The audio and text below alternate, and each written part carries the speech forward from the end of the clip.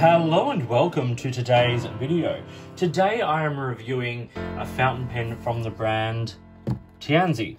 Now Tianzi is a brand that's been around for a little while, but this is kind of their first attempt at a fountain pen, and it is the piston-filled fountain pen, sometimes known as the T01. This is the box it comes in. I'm going to leave that up there. Like, this isn't a criticism at all, but this is something you find a lot, and I actually wanted to sort of clear this up. So there's a range of Chinese characters here, which are traditional characters, sort of in the calligraphy kind of style. I spoke to a friend of mine who reads this and writes this, and sort of got it cleared up a little bit, and I've actually written out what it actually said. It says the language is very traditional, and it's a complement to the art of Chinese calligraphy. So basically, the first 5 characters, or the first set of characters there, says that this writing has strength in the body and also doesn't lose its dignity. The second set is it's really free and relaxed and also elegant. And then the final set there roughly sort of translate as the touch of the hand writing feels like moving clouds in the flowing mountain spring. That is a rough translation, not like not a perfect translation, but it gives you a better idea.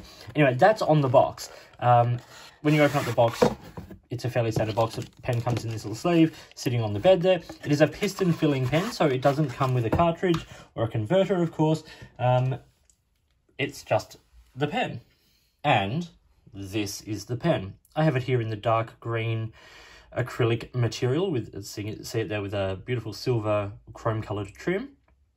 It is a nice sort of classic looking fountain pen as a piston filling. So I'm going to cover parts and features, do a writing sample, and talk about pros and cons in my opinion. Okay, let's start. So flat top, and then we get a little band there that holds the clip. The clip is fairly firm but springy, so quite usable, and is a decent sort of shape for use. The cap swells out ever so slightly, and then we get this very interesting cap band with these kind of like little balls or dimples or something on the edges of it, and then the band that says Tianzi, China. Then the body of the pen continues out. It's going to be fairly cylindrical because the nature of the piston filling mechanism, needing sort of parallel walls. Get another ring, and then the piston knob, which has a flat end. Now, piston filling pen, I'm not going to operate the piston because it is filled with ink right now. But basically, the idea is you turn that knob when you dip the pen unscrews, and it screws in 2 turns. And the way you fill it is you put the nib up to, past the breather hole into a bottle of ink. You turn the knob, it pushes a piston down, pushing the air out, and then when you turn the knob the other way, it pulls the piston back up, and that vacuum that is created by that draws ink up into the pen. So once you have unscrewed the cap, you've got some fairly smooth basic threads, and then a section that tapers down to a flare, and then sort of a kind of roughly number 6 size nib, I think, with Tianzi, and this is a medium. The nib does look familiar to a Yovo kind of nib, or sort of like a Schmidt, or one of those kinds of nibs, and it writes very, very well, as we'll see later. There are a range of different colors available. If you go onto the Instagram, which I will link to down below, or onto Etsy, which I will also link down below, you can see what other materials are available at any given time. But it's a nice, acrylic resin material, nice sort of light patches, and a nice sort of amount of depth to it. It comes in 2 nib variations, a fine and a medium. As I said, I have the medium here. Tianzi say the pen does not post, and technically they are right and technically they are wrong. Technically they are wrong because the pen does actually post onto there. It makes for a very long pen and quite a back-weighted pen, so it's not ideal. But also, you are posting it onto the piston knob there. And this isn't one of those piston knobs like a ratchet or, the little slots you put it in to lock it in place. If you twist this cap, you are going to spurt ink out the pen. You're going to activate that piston. So, not recommended to post this at all. One thing Tianzi are really interested in doing is the balance of vintage versus modern. And I think that's a really nice you know, sort of concept to go for. And you can see that in this pen, you know, traditional filling systems such as the piston, nice material, simple, elegant design and shape, but new to them and done their way. So obviously this is a Chinese-made pen. Tianzi is a Chinese company, and it sort of follows in the footsteps of brands like Pen BBS, who have made these sort of acrylic pens. Personally, in my opinion, and I'll state this early on in the review here, I prefer this to a number of the Pen BBS pens. I think the nib is certainly better. I've always had issues with the Pen BBS nibs being a little bit sort of, a little too feedbacky, a little bit grippy. Not exactly my favourite, whereas I like the nib in this. I like the design and the weight of this. I also like the fact that the piston works all the time.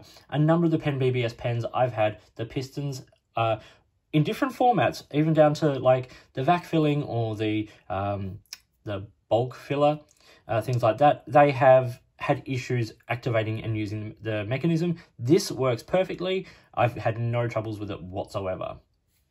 The Tianzi T01 or piston-filled fountain pen, depending on which where you read or who you speak to, retails at 56 Australian dollars, which puts it in a very nice place in the market, in my opinion, particularly for a pen made to this sort of quality. It is available through Etsy or through other Chinese online retailers. All you have to do is Google the pen to find it at other retailers other than the Etsy, which I will link to. And I think it's a well-made pen at a well-positioned price point. Size comparison now with the traditional Lamy Safari that everyone is so wonderfully familiar with. You can see it's a longer pen. It is considerably longer, about 0.5 centimetre longer than the Lamy Safari when it is capped.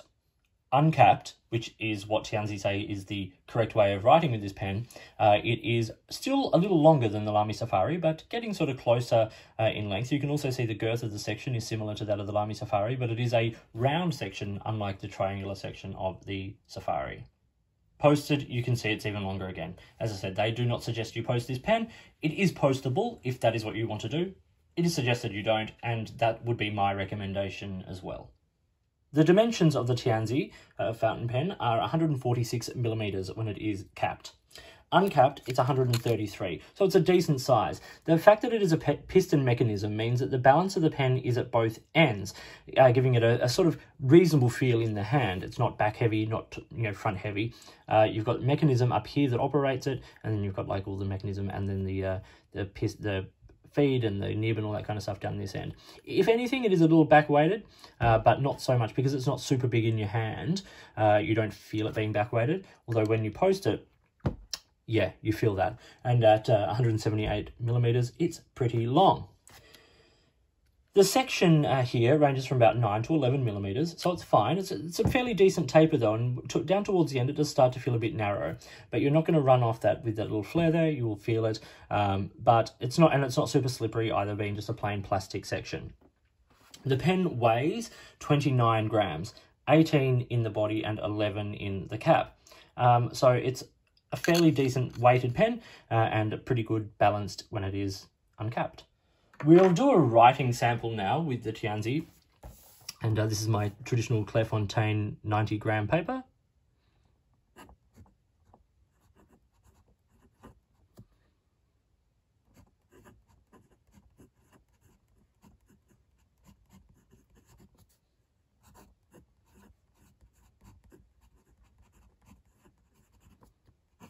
As I said, it is sometimes referred to as the T01.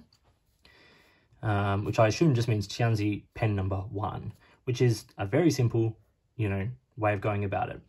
The nib here is a steel medium. As I said, it writes very similar and feels and looks very similar to a nib like a Yovo nib, for instance. The ink I have in this today is Backpack ink. Oh, I went to write Backpack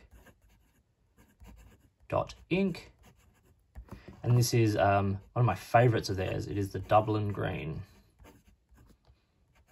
Such a great green, not dissimilar to a Mont Blanc ink with a similar name, but a little lighter perhaps, and certainly more available and more affordable.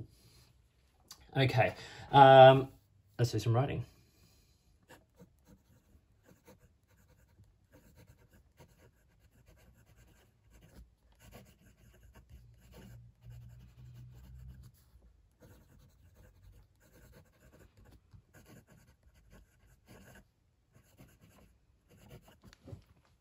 So you can see I've done both a more aggressive printed font and then a slightly more sort of cursive, you know, legato font. And it handles both beautifully. Quick writing.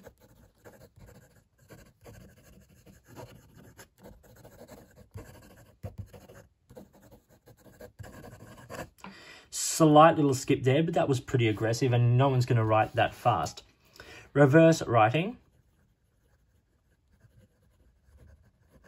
It's not too bad. It's fairly smooth. It's got, you know, it's a little drier and finer, of course. You probably wouldn't last very long, but it is possible. This is not a flex nib. You push down, you are just pushing more ink out. You are not, you know, flexing the tines.